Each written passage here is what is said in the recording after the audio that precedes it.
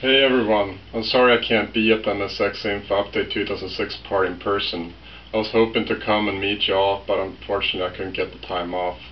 So instead I'm sending you this little video greeting. As you can see, I recorded it using the new BlueMSX 2.5.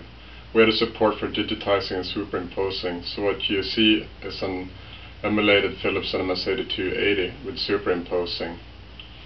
I'm going to quickly show some of the new features in the emulator, starting with the new keyboard configuration editor and joystick configuration editor. It works pretty much like before. You can select a key and then press another key on the PC or a joystick button, like this one, which is kind of cool, so you can have joystick buttons for keyboard input if you want. The joystick control has a bunch of new controllers, for example the Exterminator laser, thanks to Nuriki. So there are quite a lot of cool stuff here. Nuriki also made the new Finnish translation, so as you can see it's looking pretty good.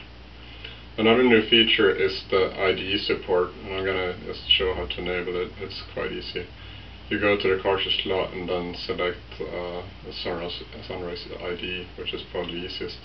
And you just go to the hard drive and insert a new hard drive. I'm not going to go too deep into that, it's quite straightforward.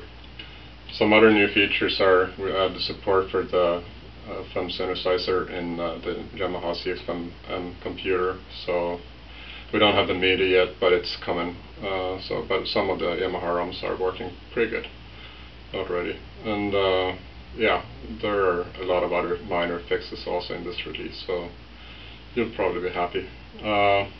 But yeah, that's about it, and I hope you have a good time at a party, and I hope to see you next year maybe, or another year. Take care everyone. Okay, bye.